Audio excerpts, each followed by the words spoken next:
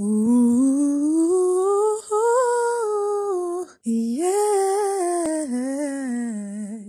Hi guys, welcome back to my channel. Today we'll be making granola because I really love to have that for breakfast. So for this recipe you will need oil, coconut oil, cinnamon, you need honey, raw if possible.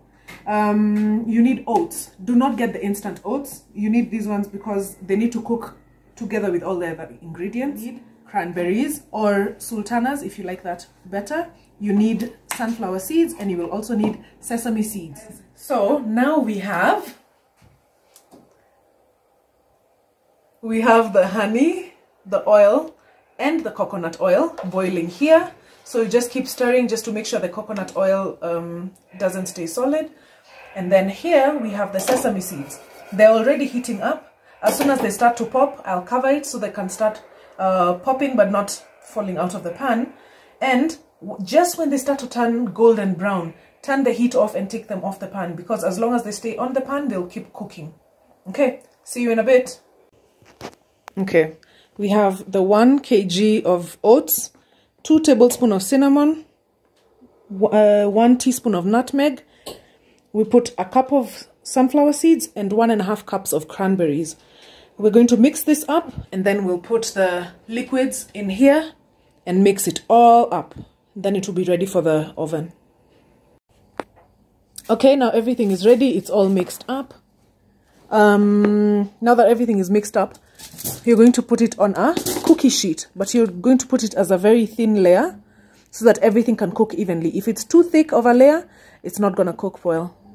As you can see, it made 2 separate cookie sheets. And remember, do not put a thick layer of this. It needs to be thin enough so that they all cook together and they cook well. So now we put them in the oven. Yay, they're finally ready. It's time to take them out. They've browned nicely.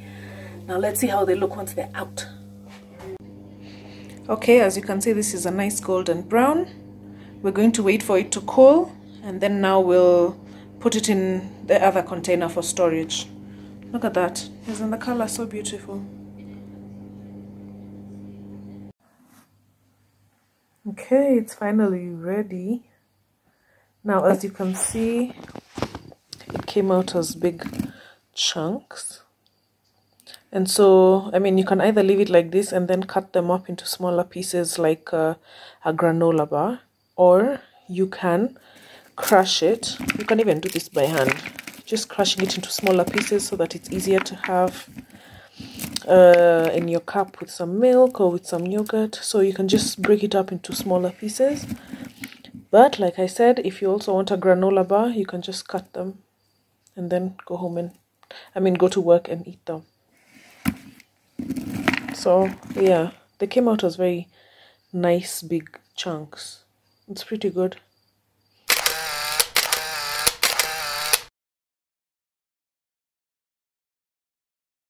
Yay, time for breakfast. I've already broken up the cereal into smaller pieces. Now, I like mine with yogurt, so yeah. Ready to eat.